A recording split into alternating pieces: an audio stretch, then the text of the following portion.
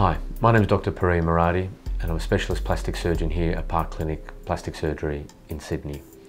Today I want to talk about abdominoplasty tummy tuck surgery and the classic story I hear from most patients. Just today I had a patient come in who's had 4 children, and as a result of 4 children has a umbilical hernia, which means just a little outpouching of the bowel around the belly button, plus muscle separation of her tummy, along with redundant and excess skin in her lower abdomen.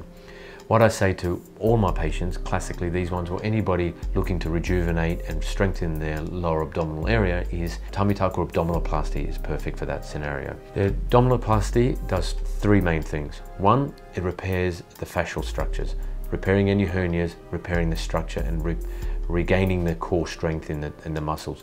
The rectus abdominis muscle, the six-pack muscle that separates during pregnancy, particularly women that have big babies, get separated, and unfortunately no amount of exercise can bring that in. That's one of the best things about tummy tuck surgery.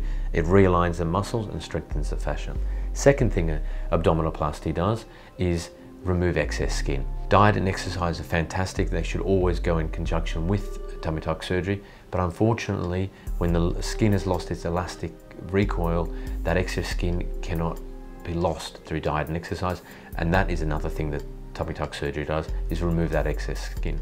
The third thing a tummy tuck operation does is remove the fat deposits in the love handle area. Some people are just unlucky. They just get fat in that area, and that's what the liposuction is there for.